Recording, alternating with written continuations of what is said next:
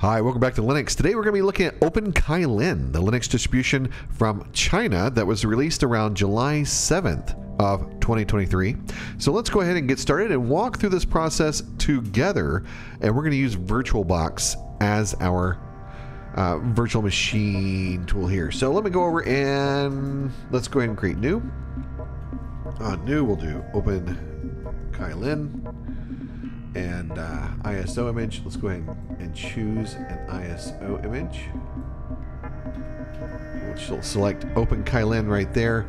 It's probably best to download this from a mirror over in Denmark or another country rather than getting it from China, because the Chinese connection, from every time I've tried, has taken hours to download.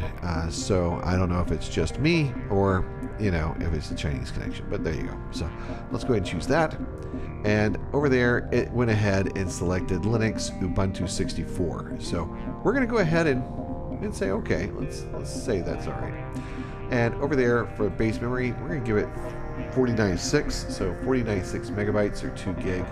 And we'll go ahead and give it 4 CPUs. Next.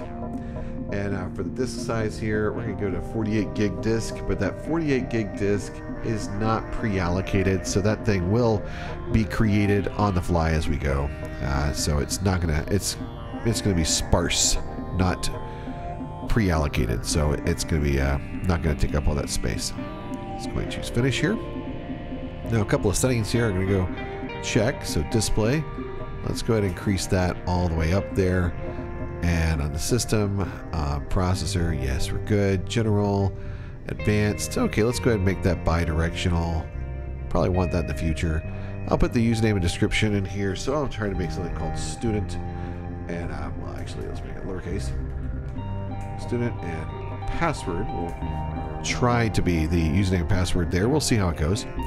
And then everything else from network, etc. I'm just going to kind of leave that right there as it is. So let's go back over and say OK. Now we said OK, let's go ahead and choose Start. And there it is. OpenKylin right there, starting up with us. And auto booting into Chinese, I imagine. Nice, flashy intro.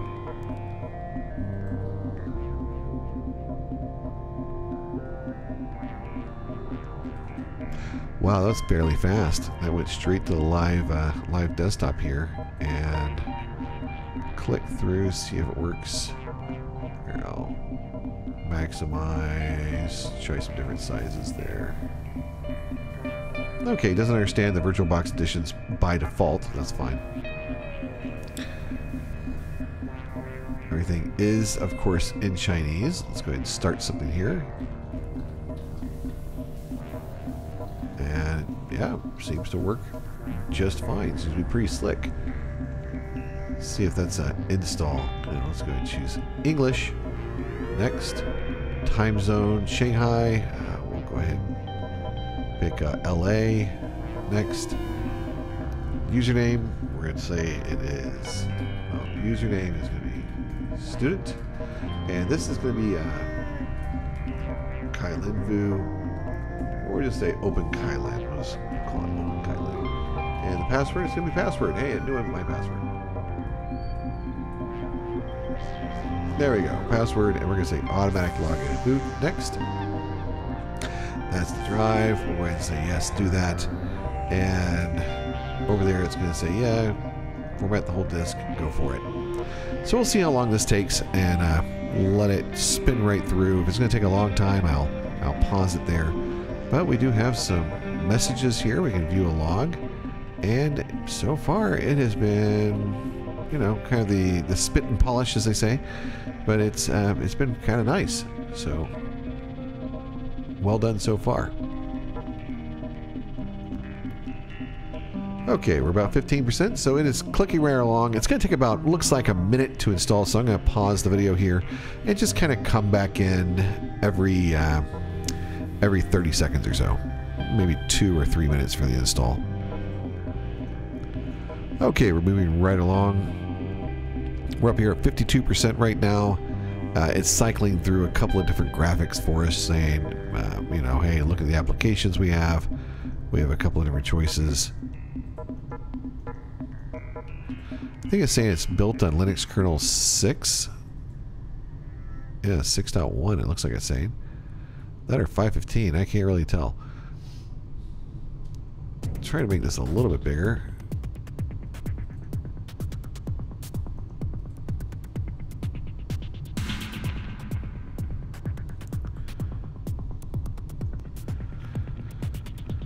Okay, we're at 96%, and this is the first time that I've started Kylin, and I don't know if you've seen it before, but this is what it looks like. So I'll put the link in there to one of the mirrors, so if you want to try this out, you can absolutely try this out yourself. The Kylin sources, where I can see the application sources there, those may take a little bit of time. As I said, it was really slow downloading it straight from China. But the mirror, I think I used the Denmark mirror. It was very fast, so it was speedy.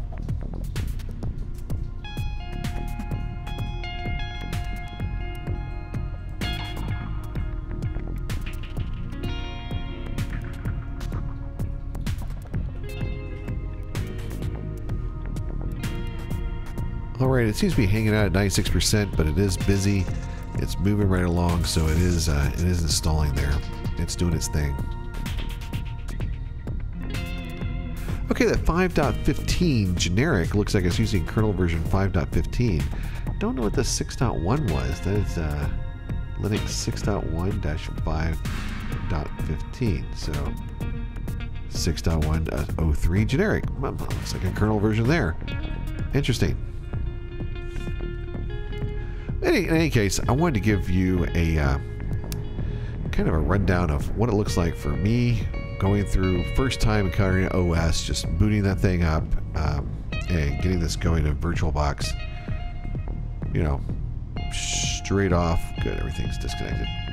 And oh well, it started right up. So didn't give you really a chance to click on anything there.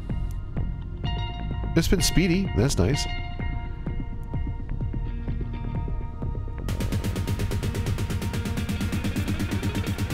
Oh, there we go. Here it is in English. So, is this WPS Office? Yes, it is. Got WPS Office pre-installed. Got a software store there.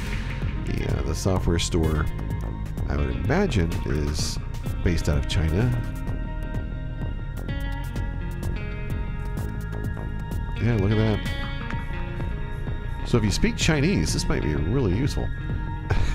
So let's look at WPS Office. It should say yes, Kingsoft accept the license there. Start right up, and don't show me that again. That's normal for WPS Office. That's absolutely normal, and yeah, this is great. That looks good. And let's see what we got. Start the Peony file manager, I suppose, instead of Nemo or something else. And of course, everything's going to be blank in there. Let's go ahead and try to install the VirtualBox tools. So we'll go ahead and choose the guest editions. And guest editions pop right up here. Let's see if I can right click and okay. What I'm trying to do is right click and open a terminal. There we go. Got it. So now we're in this terminal, and we'll go ahead and do a sudo-s. Type password for our password there. And then that / run as root. We'll try that.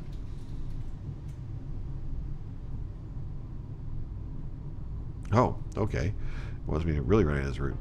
So I'll do the VBox editions over here. VBox Linux editions. We'll try that one.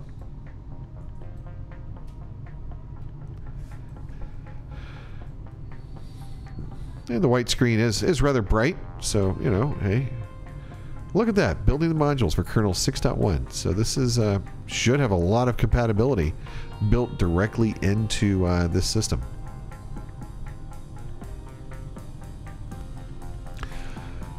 All right, that's it. So it says it's done. So let's go ahead. We're going to reboot.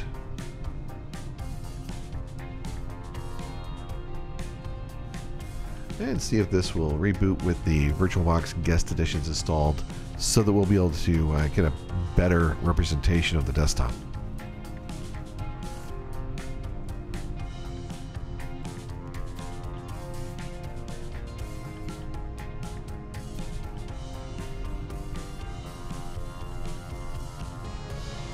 Oh, this is taking a lot longer to reboot. I'm going to press escape inside here to see what's going on in the background. Yeah, looks like that there's some job running, probably one of those VBox services we just added that needs some type of kernel module and it needs to be rebooted. We'll just wait for it in this case for a few seconds and then we'll restart. Hit a Control R on there for a reset. Okay, about 15 seconds left on that stop. We'll see. We'll see if it is able to stop it and carry on with the shutdown here. So let's give it a few more seconds.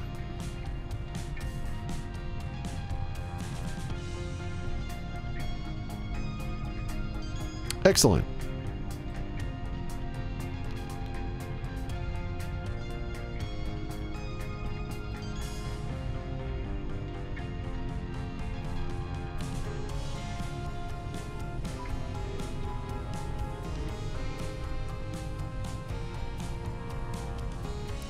It actually has music now on boot, so that's interesting.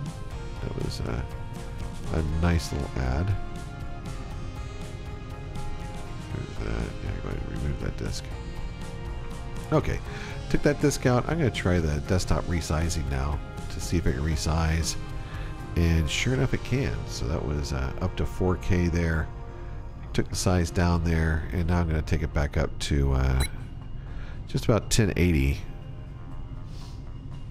There we go. Now I can use the whole desktop. Well, looks like a really good, solid system from the very get-go here. Yeah, everything looks fine. We'll have to click into it and see how everything runs over time. But just getting started, OpenKylin is looking great and everything is working really well. As I say that, when I clicked set background, it didn't pop up. There we there. Just need a little extra motivation, maybe. Change the background if I want to. A couple of different backgrounds to choose from.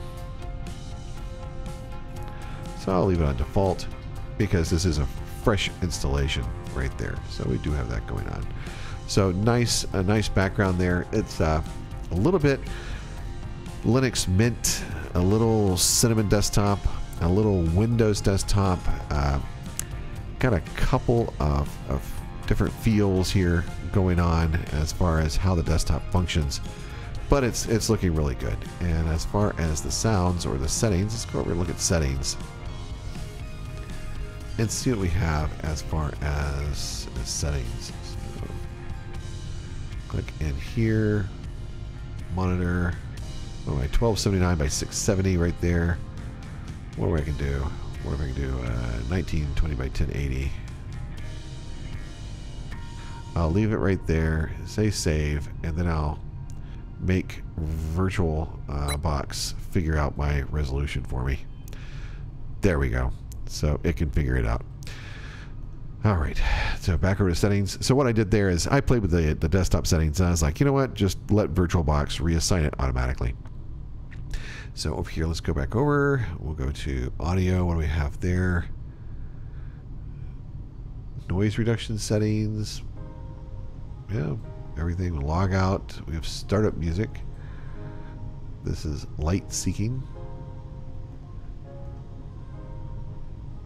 Wonder if it's going to let us hear it.